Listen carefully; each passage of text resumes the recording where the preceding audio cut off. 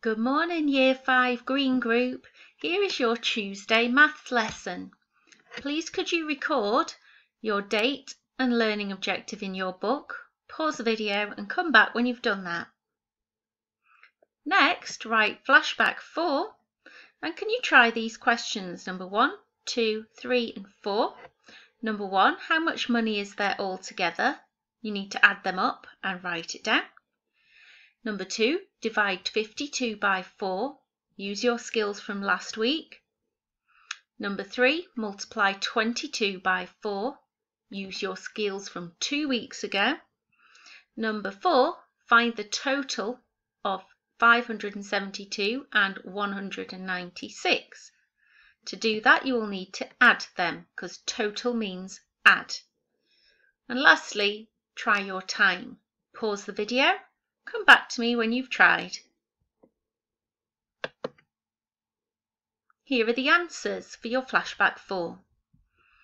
Here, £5, add £1, add 10 pence, add 1 pence is £6 and 11 pence.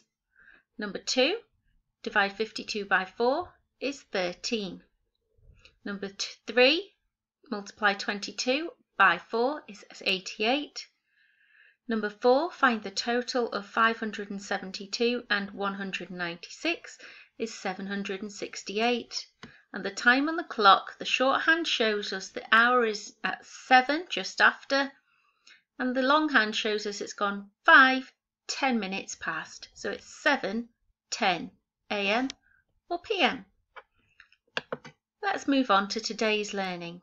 Today we are learning and recapping how to count money in pounds. Yesterday we looked at how to count money in pence. Let's learn today. So to get us started, I'd like us to warm up some of our skills. Let's get ready. So number 1, count to 100 in tens. Pause. Let's check your answers. You should have 10, 20, 30, 40, 50, 60, 70, 80, 90, 100. Number 2, count to 100 again, but this time in 20s. Pause the video. Let's check your answers. We should have 20, 40, 60, 80, 100. Number 3, tick the expressions which total 26. That means when you add them up, the answer is 26. Try A, B, C and D and come back to me. Let's have a look. You should have ticked them all. They're all just different possibilities where we can make 26. And lastly, number 4, using these symbols, compare the money. On this side a £50 note and on this side a £20 note. That's right, the £50 note is greater than the £20 note. Well done. Now if you remember last lesson, we focused on the pennies up here, the pence. Today we're going to focus on the pound coins and the notes that are pounds. Let's have a look at this. Dora is using pound coins to represent the value of different notes. Which note has she represented here? Count them up. That's right. It has the same value with 10 £1 coins, has the same value as one £10 note. Which notes has she represented here? That's right. It has the same value as £5. Careful on this one. Look at the value on the coin. This time she's going to count in twos to help her. So she has 2, 4, 6, 8, £10. So it's the same value as £10.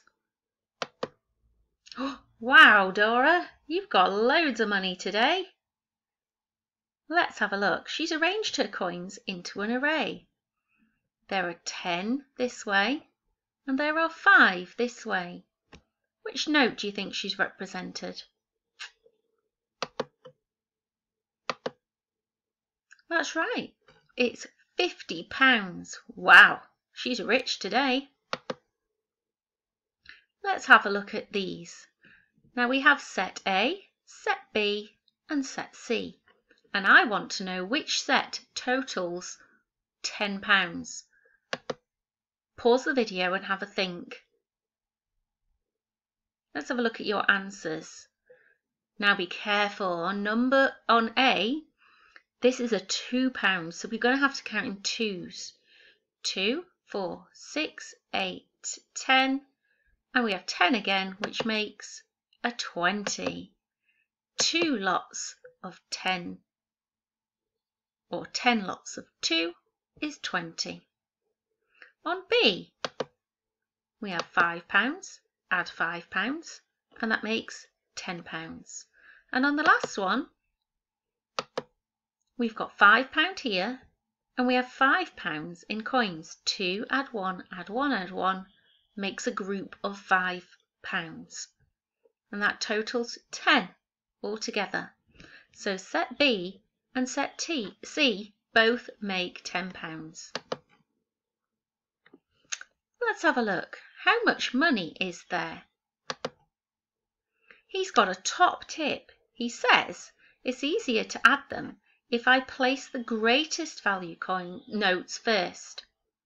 Which is the greatest value? That's right. The 20 has a bigger value. So 20, add 5, add 1 makes £26. Well done. Let's have a look at the next one. Here's some more money, and I want to know how much money is there. Tiny Turtle's got a top tip. If you have pictures of notes and coins, you can cross them out as you count them. So, biggest value first, £10, add £10, add £5, add £2 equals £27. By crossing them out, you know you've used all of them up. Top tip, Tiny Turtle. Now it's going to be your turn to have a go at numbers 1 to 4 on the worksheet. Have a look here at how I'd like you to represent that. So again, like yesterday, it's too hard to draw our money, so I'd like you to do this using your ruler to match the coin on this side, or the note, to its value on this side, using a ruler, and stick that work in your book. On number 2, how much money is there? You count it and make sure you put your pound sign, like it shows you here, when you record it in the box at the side. Can you go on with that work until you've done numbers 1 to 4 in the worksheet? Pause the video and then let's come back together to look at the next section.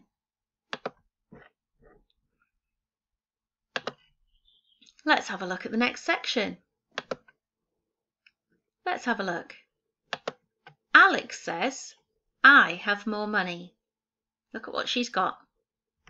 Tiny Turtle says, no you don't. I have more money.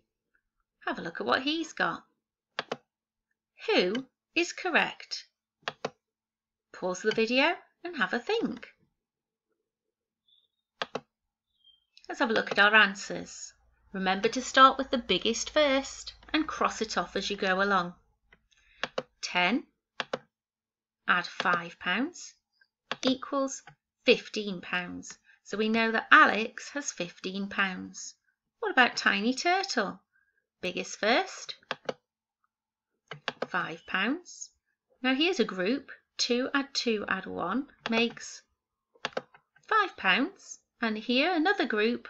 2 add 2 add 1 makes £5. £5 add £5 add £5 is also £15. So who is correct? Neither of them are correct. They both have the same amount of money. It is equal. No one has more. Let's have a look at this problem. Ron says he's thinking of an amount. He's got a £50 note, a £20 note, a £10 note, and a £5 note. He says his amount can be made using 3 different notes. What amount could Ron be thinking of? Have a think how you could make different amounts with 3 notes. Let's have a look at the possibilities. If he doesn't use the 50 and uses the other 3 notes here, we would have 20 add 10 add 5, which is 35. What about if he didn't use his £20 note? He would have his 50 and his 10 and his 5, which makes 65. What about if he didn't have his 10? He'd have his 50, his 20 and his 5, and that makes 75. What about if he didn't have the 5? He'd have £80 with 50, add 20, add 10. These are all the possible amounts that Ron could be thinking of. Let's have a look at one more problem to solve. Annie is making amounts using pounds. She uses one of the notes and one of the coins. I want to know how many different possible amounts are there. Think back to when we did possibilities last week. Can you remember? We used a grid to record them. Maybe you could try. Pause the video and see how many possibilities you could find. Let's have a look at your answers. We could use the £5 note with the £1 coin. We could also use the £5 note with the £2 coin. There are no other possibilities to use the £5 note, so we found all the possibilities for the £5 note. Let's move up to the next size. The £10 note could be used with the £1 coin, and the £10 note could be used with the £2 coin. No other possibilities for the £10 note. Let's move to the 20 with the 1, the 20 with the 2.